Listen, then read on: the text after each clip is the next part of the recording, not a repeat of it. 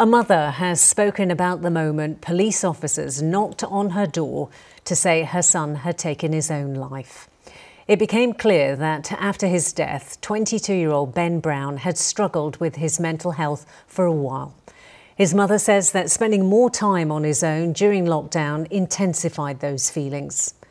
Helen Hartree-Brown is now pleading with other families to talk early and often so that they don't experience the same pain and loss. She shared her story with Pablo Taylor in this special report.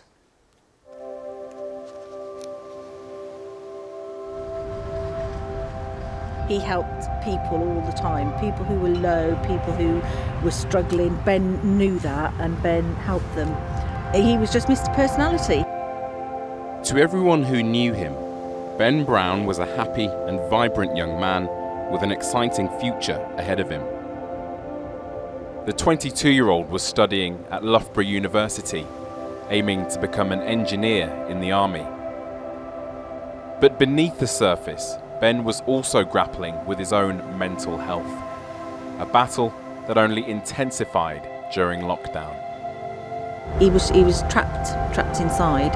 He would take himself off on cycle rides, but again he'd be on his own.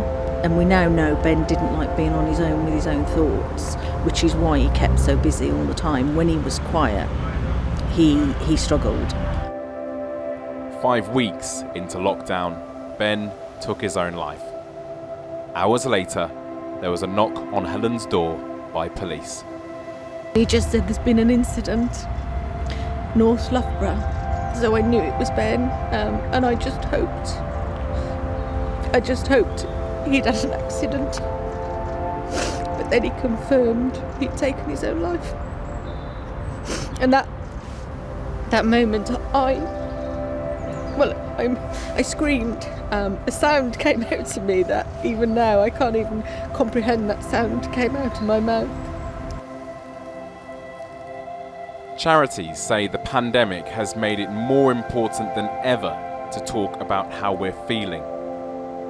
They say loss of life, loneliness and economic hardship have contributed to a perfect storm for the nation's mental health, one which could get worse as we head into winter.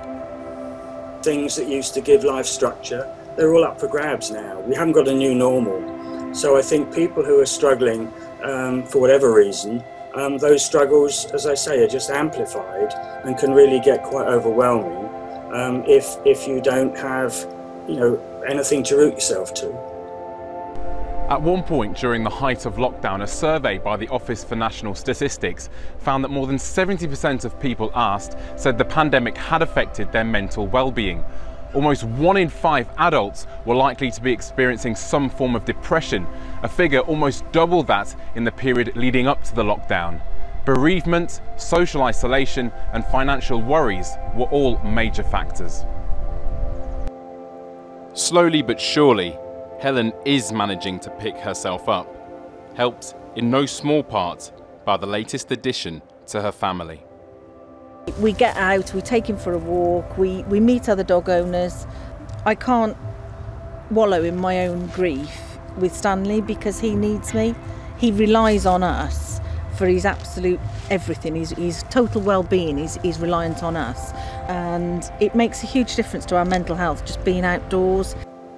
And on that subject of mental health, there's an important message. The only way it will get any better is by doing it, by talking about it. If you talk about it, it becomes normal. Instead of bottling it all up, it's not macho to keep it inside because there's a chance you'll end up like Ben. And I wouldn't wish that on anybody. Pablo Taylor, ITV News. Well, our thoughts are certainly with Helen's family, and if you are affected by any issues raised, then please head to itv.com/BritainGetTalking/support, and there you'll find help and advice services.